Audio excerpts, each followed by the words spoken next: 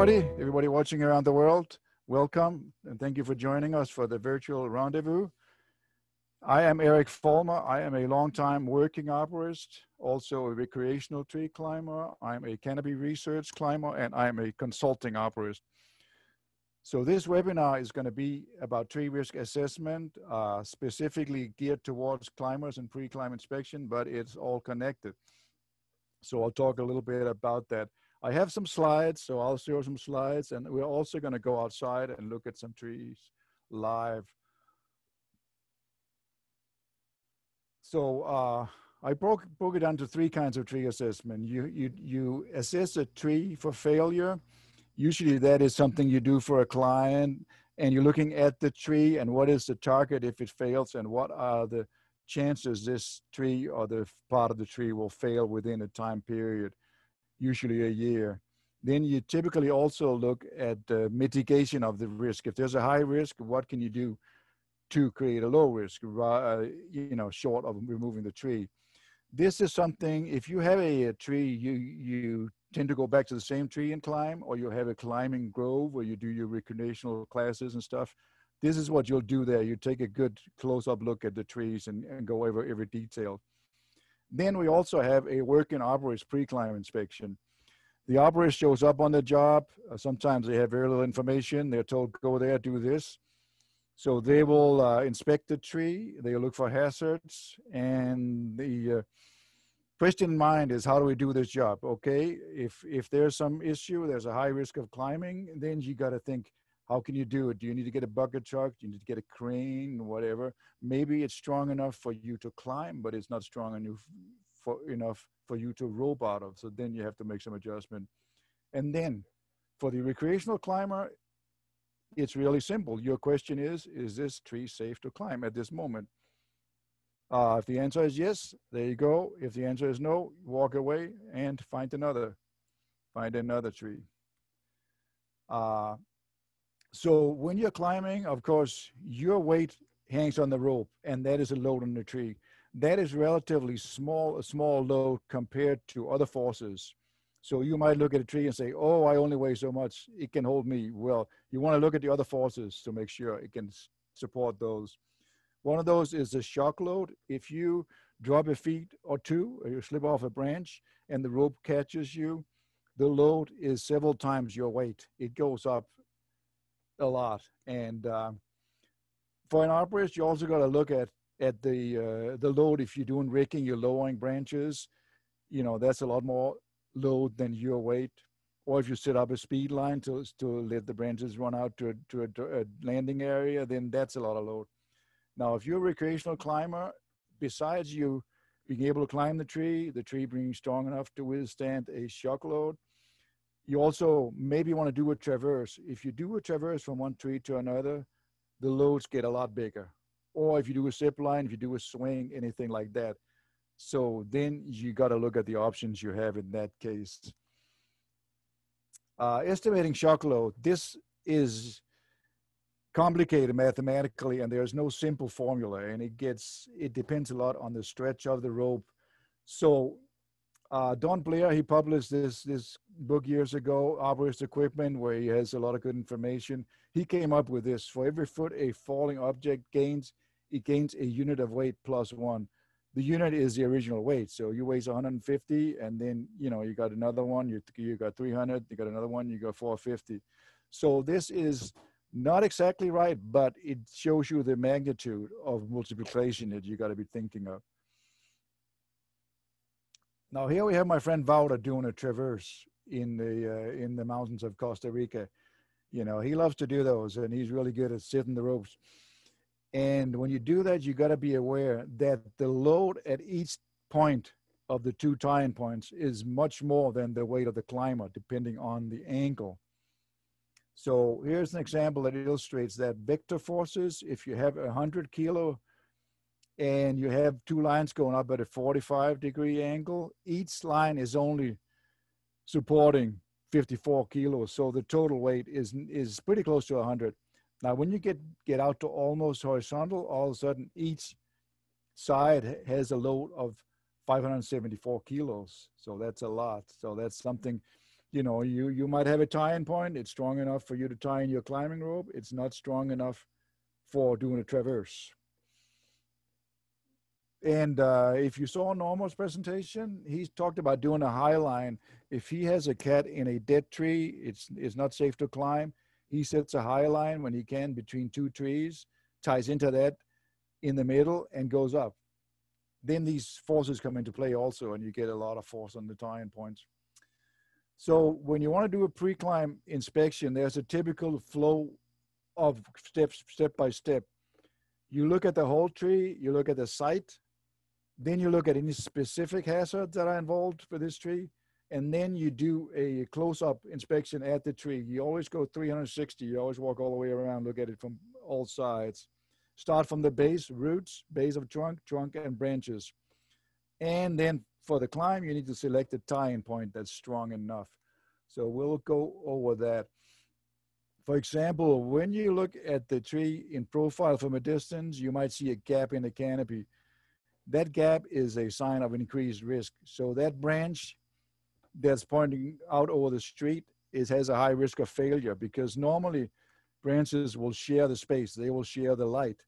So something happened, it's coming down, and that's the branch you want to watch out for. You want to take a closer look. You don't want to tie into that. If you have an increased lean, then that is a problem. A lean, usually not a problem. A tree can be leaning if it always grew that way and it developed enough wood and enough strong root system to support itself. That might be okay. If you have an increased lean, you have a problem. So in this case, for example, you can look around and see sign that it has increased if it's not really apparent.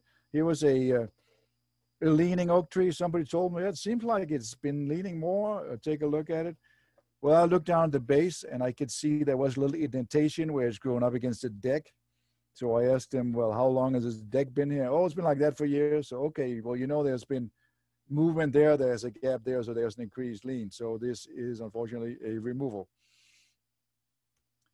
Now, geotropism, that refers to the fact that some trees, the leader will always go opposite the force of gravity. So if you have a tree that started leaning and then the lean stabilized, it could be it came over during a rainstorm where the soil was saturated. Then the wind died down, it dried up, and you know, it's not going anywhere. Then from there on, the tip grows straight up. You will see a corrected lean. So that's a good sign. If the top is correcting, that means it has been stabilized for a long time. This is my friend down in Costa Rica. You see a coconut palm, the root ball falls down. From there on, the growing point goes straight up. You know, that's not always the case. Coconuts tend to go in weird curves and stuff, but that illustrates it. So when you look at specific risk to the climber, of course, deadwood is a big issue, not just the dead tying point, but the deadwood that's going to be knocked loose and come down on your head or you swing into it. Then you look for insects. If you have to climb something, if it's a job or research or something, and you see, you know, you can put on a head net. They'll protect your head if there's insects. That at least you won't be stung in the face. You can see and you can come down if you get attacked. And an air route, that refers to the fact that if you're, like, for example, in the tropics especially, you have a lot of vines and stuff near the trunk. If you go up a little ways out from the trunk through the air, you're not going to be constantly next to all that vegetation in the trunk that might hide some critters. Animals, birds, cavities, watch out for cavities. Make sure there's nothing living in there. And, of course, power lines. Always check for that. And then again, recreational tree climber, as power lines, don't climb it. You know, tree workers, well, it depends. You know, you stay within certain distances depending on how you're certified, and keep it in mind. And then, of course, weather, like, you know, during thunderstorms, you don't want to climb. You know, trees are typically the high point in the landscape, and they can attract the lightning. You know, rain, you may or may not want to climb. Wind, you know, maybe it might be, sometimes it's fun to get blown around, but you just be aware of the loads a lot stronger.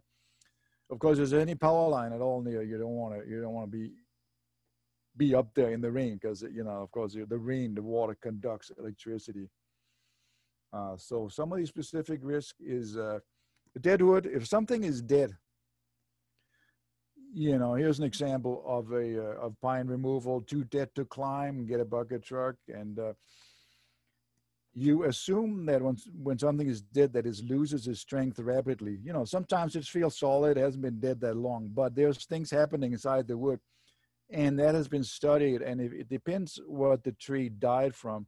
For example, trees that are being killed by emerald ash borers, or out here on the west coast, the sudden oak death, they decay much faster, and there's chemical things going on that they lose their strength as soon as they're dead, even before they're dead. If you have a tree, maybe most of the canopy is dead, it's still green. Well, there's changes going on in the wood, so be really careful with climbing those.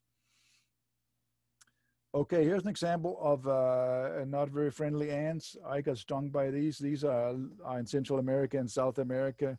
This is a very painful sting, and this is something to watch out for. So that's a good idea to not put your hands where you can't see.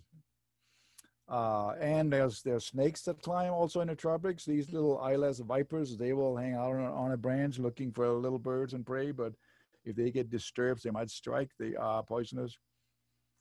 And this is what I talked about, the trunk route versus the air route. If you are right in the middle of all those vines and stuff, there's more chance of you running into a snake or something else.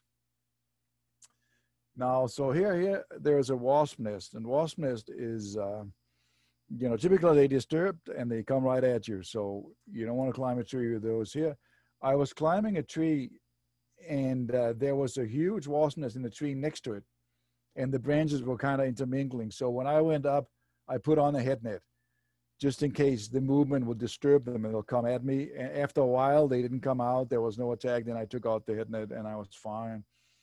So this head net, if you're climbing, especially in tropics, it's a good thing to have. It's a small little thing. It folds up in a little circle. Like you can have it on your belt, and you get attacked, you put it over your head, and at least your eyes will work. You might get stung pretty good on the rest of your body. Bird's nest. Well, it's not so much for your protection, but for the protection of the birds. Most birds are protected if there are nests with eggs or live nestlings. You don't want to climb it. These are two little bald eagles in Michigan. Just for your information, I was not breaking the law. I was up there with a research permit. And they are pretty amazing. You see some of the pieces of prey of things that they've been eating. Power lines. Always watch for power lines. That goes for, any kind of climb. And like I say, you want to climb for fun, don't even climb it if there's a power line nearby. It's easy to miss if you don't take a really good look. They're thin, they might be behind a bunch of foliage. So that's something you always check for. Weather. So we all talked about that a little bit, like the trees are the high point, they will attract the lightning. So, lightning, wind, rain, or ice storms in some part of the country, you might not want to climb. Okay, so now I'm going to go to the more up close inspection of the tree. We start at the base. If you see mushrooms, then you have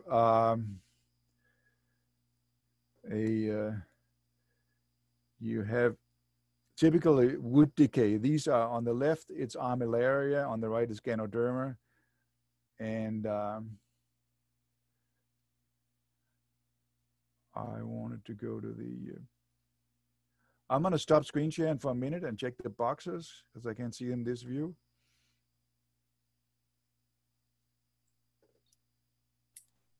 Thank you, Eric. I do also see that we have Lawrence has a question or a raised hand.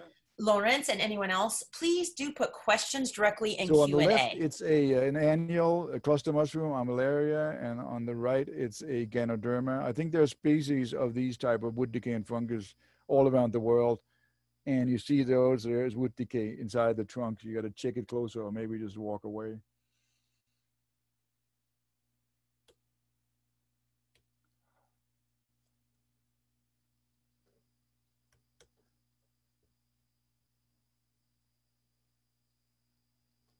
Now I cannot advance the slide.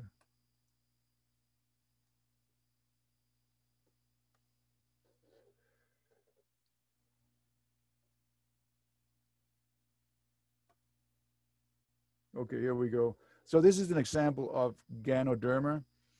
You will see the fruiting body, which is a perennial. It stays on year round, and then you see the wood broke up higher. So there's going to be internal wood going up the center of that tree. Makes it a lot weaker. So when you see a mound on the backside of the lean of a tree, we will see this is like the root plate is moving. So this is a high risk. It's a failure in progress.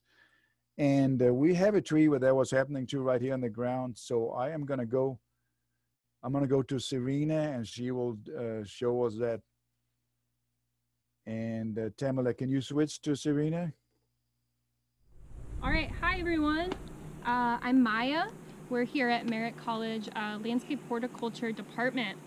I'm here to talk about some safety around climbing trees. So this here, if you find my green pointer, that's my laser here. So this cypress tree, the woman who manages the grounds here, she noticed that it was leaning quite heavily. And normally when you, as Eric mentioned, when there's a lean, you're gonna see mounding in the back here, and then a depression of the soil here. You don't see it in this tree because the tree has stabilized now. The ground has dried, and the tree is stable. But one way that you could tell that you wouldn't want to be climbing this tree is the branches back here are actually growing into the ground. So that is not something that we're normally going to see in the landscape. So that would be a signal that this tree has moved. It's not very stable. We don't want to climb this tree. Great. Okay, thank you. Good. All right, so here we have that issue with the root plate movement that we have with that other tree. We brought it down so the risk was removed and did the little wildlife thing.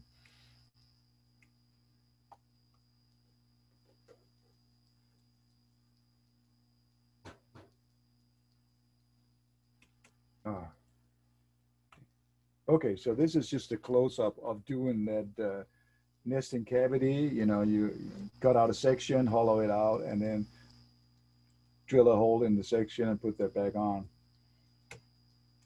So when you also look at the lower trunk, you're going to be looking at the cavities and cankers. And cavities, you know, there are certain formulas you can use to evaluate them, but it's a matter of how much sound wood is left. Is there enough to support the tree, or is this a high-risk tree? In this case, you have a big cavity inside the tree. The walls are thin, and you also have openings in the walls, so this is becoming high risk. On the right, you have a Chinese elm with cankers, which is a disease that creates these diamond-shaped dead areas, but the wood is pretty solid behind it. So, you know, one or two of those is fine. Once, like in this case, you get a lot of them, then it weakens the trunk. There's not enough trunk left to support itself, and that's going to fail. Okay, so looking from the trunk, you look up, and what you look at in the canopy, you look at the distribution of branches.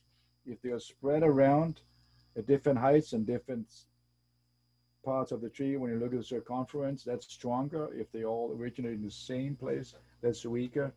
And the aspect is the relationship between the size of the branches and the trunk. So you don't want the branches to be very large, as large as the trunk. You want it to be about half the size or smaller, that's stronger. And then we look at, of course, any breaks and cracks and things like that. We look at adventitious shoots. These are shoots that are originated right at the surface of the trunk. Maybe it was injured or exposed to light, and they can become pretty big, but they are weakly attached. And we look at bark inclusion, attachment, taper, and end weight. I'll talk a little bit more about these. So here's an example of adventitious shoots. The tree has been topped. It's shooting from the top. And here's a cross section of what happened. You can see the decay goes straight down the trunk from the cut, and the shoots are very weakly attached. There's only a little bit of wood there, And they might become big. They might become so big that they look that you can climb them. But if you know they originated like this, yeah, there's a problem. As an example of branch decay that you can't see, here I was trying to set a line with a big shot in a tree, and I actually was aiming for the branch you see on the right, and I overshot it and got another branch, and I climbed on that. And when I got up, I saw the branch I originally wanted was totally rotten. There's just a thin layer of wood around there. So this is something you cannot see from the ground, and that illustrates the point that you, especially in a situation like this, you want to do a bounce test. Once you set your anchor, it looks good. You bounce up and down on the rope several times, and you don't want to be tied in while you're doing that, because if something cracks, you want to be able to run out of the way. You know, sometimes you have tall trees in the tropics, you have vines, all kinds of stuff. You can't even see where you're tied in. You might want to put two people on bouncing at the same time to make sure it's solid. Bark inclusion. Bark inclusion is when there's typically a narrow angle attachment between two trunks, and they're not connecting all the way. There's bark squeezed in between them, and then when you look like this one here, you look at the 90-degree view on the left, you'll see some bulges. These bulges show that the tree is reacting to the inclusion. It is weak, so the tree is trying to repair it by producing extra wood there, not always successful. So here's a typical bark inclusion failure. You see the black stuff is a bark inclusion, you know, that get hit with the wind and it cracks, and then the whole thing comes down, and typically will tear down a ways like that. A poor taper, you know, if a tree is pruned, so you remove all the inside growth, all the energy is going to go to the end. You have poor taper, that's a weaker branch. Also, if a branch that also creates heavy end weight. So with a lot of end weight, that's also a problem. Now we're going to talk about tie-in points. So very general rules that has been around for a while, and it might have been originated with Tree Climbers International. I know they go by that. You want a tie into a branch of 6-inch diameter or more, and you want to be no more than half the distance to the end of the branch. So that is species dependent, and some species, when you know your local species, you can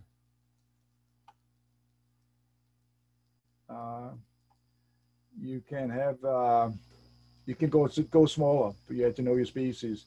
And I have a question: do you have recommendations if you have to climb water sprouts? So, if typically when you get water sprouts from a topping cut, you're going to have several, and I've done that quite a few times. I would tie into more than one. You can just, you know, divide your weight off between 2 and 3 of the weak sprouts, and then you might be okay. And I did that a lot when I worked with bald eagle research, and sometimes the bald eagles will build their nest at the very top of the tree. The top might have broken up at one time, or there's not much above them, and then there'll be shoots. You know, the nests are massive. They can be 6 feet all dimensions, and then you got a bunch of shoots going up. Well, sometimes those are pretty small, and I don't trust them. I tied in 2 or even 3 just to get above the nest. Now then, when we talk about a canopy anchor or a base anchor, if you're climbing with a moving rope system, you know, all your weight is at the tie-in point. If you're climbing with a stationary rope system and it's a canopy anchor, your weight is in that point. If it's a base anchor, your rope goes over a branch, tied off at the base, then that doubles the weight at the anchor point. What it also does, which is a little bit of advantage to it, it puts more rope in the system. So if you take a little fall and the stretch catches you, there's a lot more rope to stretch, and that's a good thing.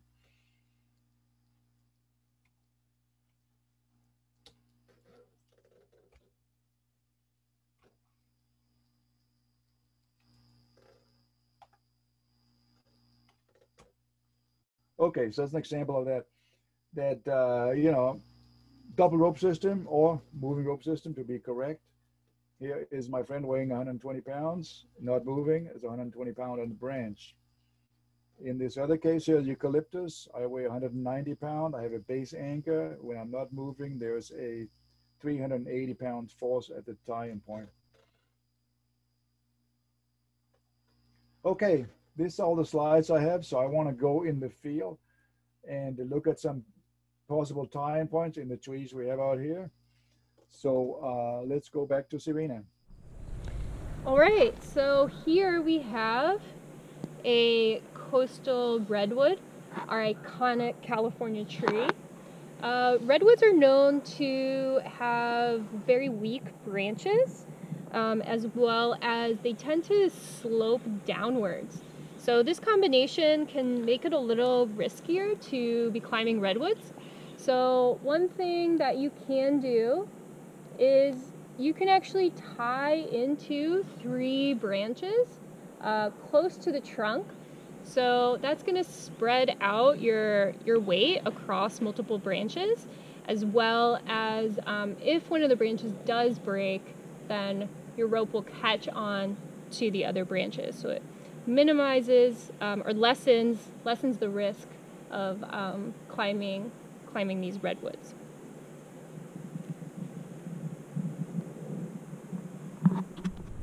All right, here we've got an oak tree. Oak trees are known to have very strong wood. Our rule of thumb for an oak is 4 inches in diameter for a tie-in point. So this would be a good crotch to tie into.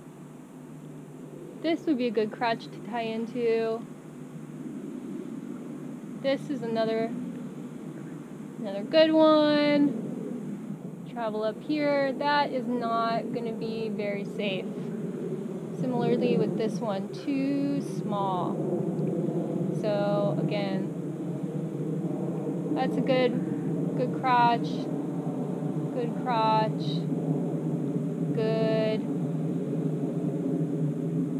not good. Back to you, Eric. So Eric made a cornet cut here at the top. It's a jagged cut that mimics a break that you would see in nature, a little more natural. So that's going to provide more surface area for decay organisms. And then as well, he made a nesting cavity. So he actually did a bore cut, and he looked into the dimensions that are needed for local birds, and he hollowed out that cavity, put the wood back, and so there's a nice little nesting cavity. So this is an alternative to completely removing the tree. Instead, we've left it here, and it is going to be habitat for the natural wildlife in the area. That's a very simplified step-by-step explanation of tree risk assessment. There's a lot to it, and you can become certified if you're a professional by studying. But anyway, I'll say we have a little more time. There was a question about Costa Rica. I would like to show a video of a project we did in Costa Rica to whet your appetite, or maybe join me on a future trip.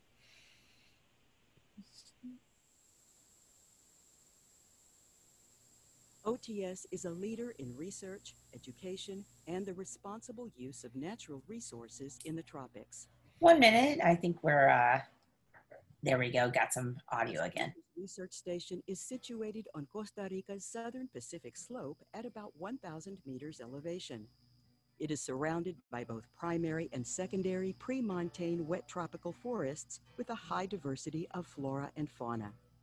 This makes it a key site in the study of restoration ecology and biological corridors. A dedicated team of volunteer climbers came together to make a positive contribution toward the understanding of our environment. The team members have backgrounds in arboriculture, sustainability, biology, and architecture. The project was to extend the scope of research at Las Cruces by building and installing 2 canopy platforms in large forest trees. These platforms will make it possible for researchers and students to access the forest canopy. This will allow close-up monitoring of the canopy environment with the associated species and microclimate data. Here we go, way down south, me a mile. Gonna go meet the Tree Wolf in San Vito. Rebecca's calling from Wilson Garden in the name of science. Son of a gun, we're gonna have big fun in the jungle. Setting our lines with little orange twine while we shoot an arrow. Get up in the trees where we have sweet breeze and no mosquitoes. Mind your eyes, sparks fly, Mauricio's welding. Gonna build us a platform for the jungle. Crack of dawn, grunt and yawn, we're burning daylight. Found our tree way up high on the ridge line. Climbing gear piled up high at Castle Wilson. Son of a gun, we're gonna get this done in the jungle.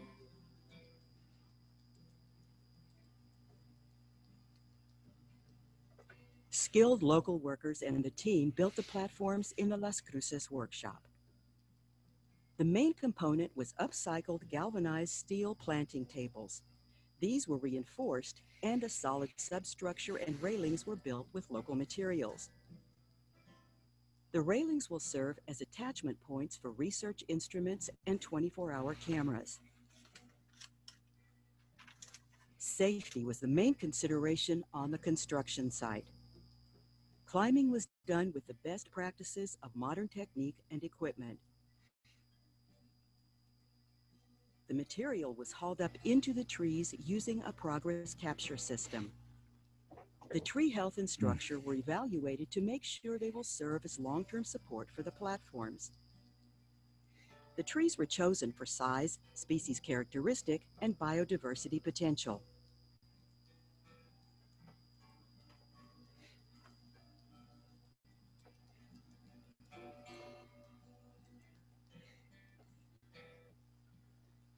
No hardware was drilled into the trees. The platforms were suspended by cables with recycled tire sections as buffers, ensuring bark protection and freedom of growth over time. I'm in the line, 2 at a time every morning. Hauling pipes, steel, rope, and cable. Clamp that wire, don't drop that nut if you're able. Son of a gun, I hope it's rice on the table. Setting our lines with little orange twine while the shoots an arrow. Get up in the trees where we have sweet breeze and no mosquitoes. Mind your eyes, sparks fly, Mauricio's welding. Gonna build us a platform for the jungle. Tree Wolf Gang is a motley crew from all over. We got 2 Yanks, Tico Brit, and the Romanian. Andrew Sawyer, Wilder, Jimmy, Hale, and Roxy. Son of a gun, we had big fun in the jungle. Setting our lines with little orange twine while the shoots an arrow. Get up in the trees where we have sweet breeze and no mosquitoes. The canopy platforms provide many opportunities to produce long-term studies of epiphyte communities, forest changes, and climatology. This allows OTS to stay on the cutting edge. The knowledge gained will ultimately serve Las Cruces' purpose of protecting primary forests and understanding how to reestablish complex ecosystems in secondary forests.